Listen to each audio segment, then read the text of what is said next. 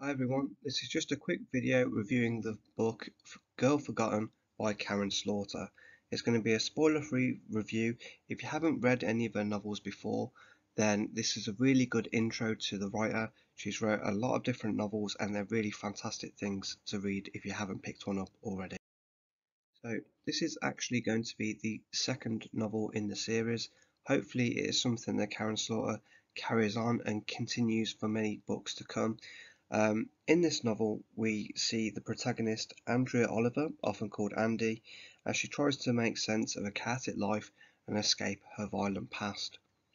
Now, it's interesting to note that the first book is actually part of a series on Netflix, so if you're not too sure if you want to actually get involved in this series, please do check it out on Netflix. It's a really interesting program and it will get you hooked into everything relating to Karin Slaughter.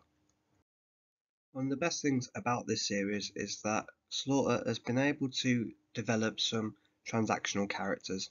So what we mean by this, these are the kind of characters that change and develop over time.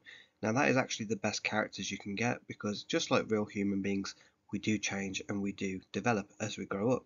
And that is something that is seen with Andy, the main character. If we think about the first novel or even the series available on Netflix, in Pieces of Her, a character it's not really the most interesting one. She's a little bit kind of frustrating in times because she lacks a bit of direction in her life. She's quite a gifted artist. She did go to art school but never really followed through. She works at the call centre for the police, so at this point she's not actually working in any official branch of the armed forces or anything like that, or for the police, but she still is kind of attached to that profile as well. She lacks passion and enthusiasm for her job. It seems to be something she just fell into, not something she's particularly motivated for or something she particularly cares about. She relies on her relationship with her mother. Now, she's also in her early 30s, so a lot of the time we are hoping that she kind of picks herself up, rises above, and is able to kind of become that fully grown adult that we want her to become. She's also haunted by her past and the mystery surrounding her real father.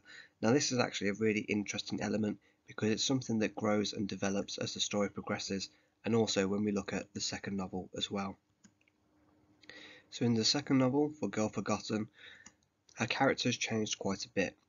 She goes through quite a bit of trauma, quite a bit of difficulty in the first novel, and in the second one, she actually uses this experience to join the US Marshal Service. So she's trying to actually take a bit of control and a bit of direction for her own life. She becomes a lot more stronger and a lot more capable, so she does get herself into some quite difficult situations, but she's a lot more skilled and adept at actually dealing with those situations. She's still learning because she's quite new to the job of being a US Marshal, but she's very determined to succeed.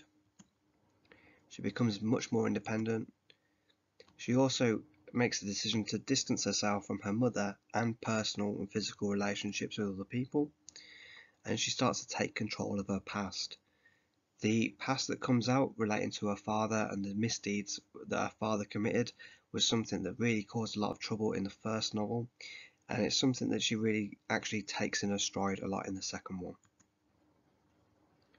She dictates her future, so in the actual novel it says that her mother is always saying that she's approaching every challenge in life as if it was a cliff that she had to fling herself over, and instead she learns to jump, to actually make the decision herself, that when something difficult comes along, that she's going to be the one that decides how it gets played out.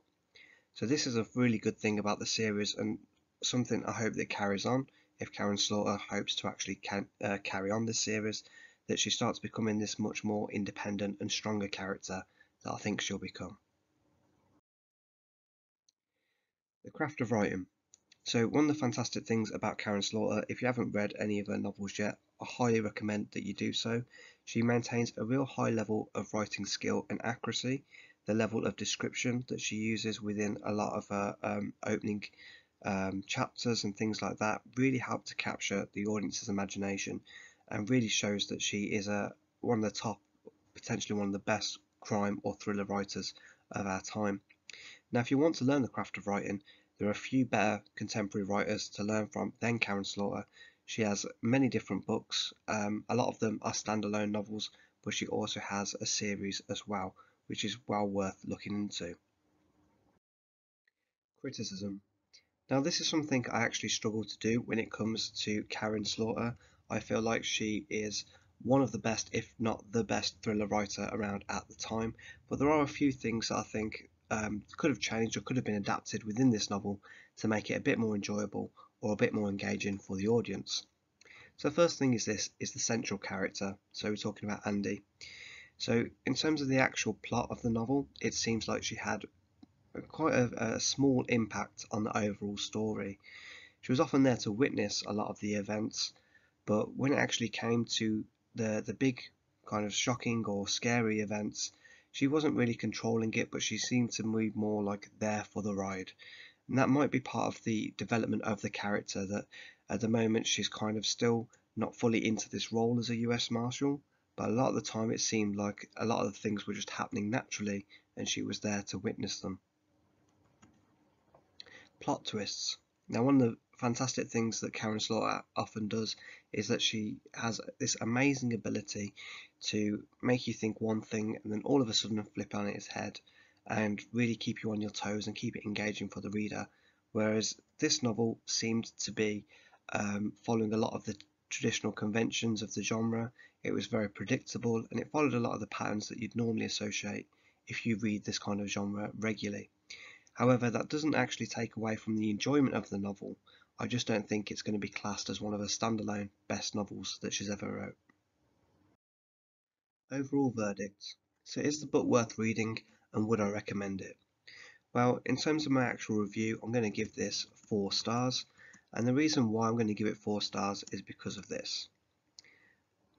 Within the novel, Slaughter's high-level descriptive skills really helped keep the novel engaging and interesting, and it's never really an issue to actually carry on reading. It doesn't feel like a job or a chore to carry on going with this story.